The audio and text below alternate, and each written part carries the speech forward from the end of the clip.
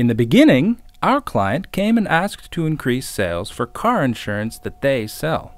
In developing the campaign, one of our challenges was to find an effective way to launch it, as usual, at the lowest possible cost. We decided to kick off the campaign with a non-traditional approach, guerrilla marketing. And we created a solution that was directly linked to the main visual driver, the plaster. First, we made plastic stickers, like plasters, but in the shape of a car.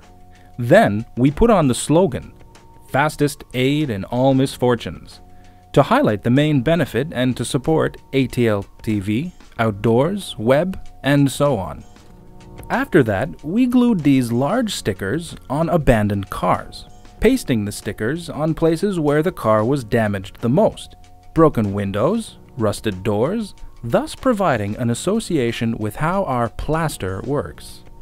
Using these cars turned out to be a great idea, as we didn't have to pay for media placement, and we could reach our public more effectively.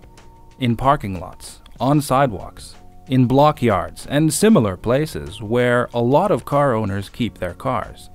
We got the public's attention that those misfortunes are close, next to you, and can happen even with your property.